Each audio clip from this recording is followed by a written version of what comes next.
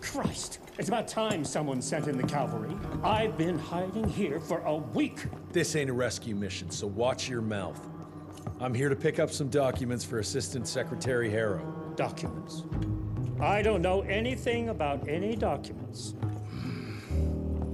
Oh, these documents? You must be the accountant. Jonathan Q. Biddle at your service.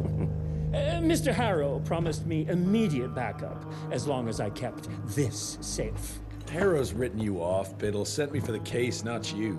All I know is that DC wants that portfolio seized. DC? What an asshole. Harrow isn't trying to leverage this property for the government you hate. He wants it for himself. He roped me into this scheme for a cut of the profits, and now he's hung me out to dry. That asshole. How big a cut? 10%. Hope it was worth all those soldiers' lives, you greedy little pissworm. I'll take that. Whoa, wait. What about me? How'll I get home? Walk.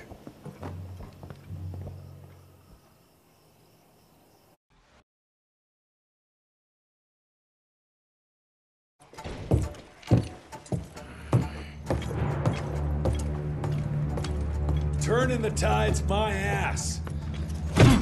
More like lining your own pockets, you slimy shit. What the hell are you... Ah, Biddle. Oopsie daisy.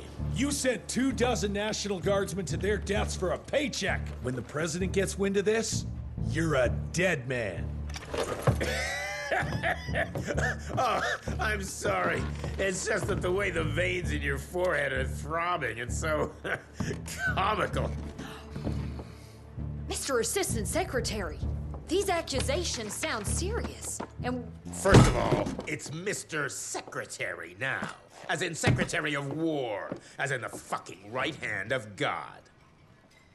Secondly, do you think the President of these United States is gonna give a royal fuck about the pissant accusations of a podunk?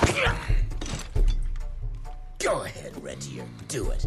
Give me a reason to throw your cowpoke ass into Newgate and cleanse your father's legacy to the bone. The Harrow Institute has a much better ring to it, don't you think? Mr. Secretary, maybe it would be for the best if you... Maybe it would be best if you stopped interrupting me, you groveling mule! You want to make yourself useful? Get to the kitchen and fetch me a cup of coffee! Now fuck off and find some vampires to kill. That's much more your speed.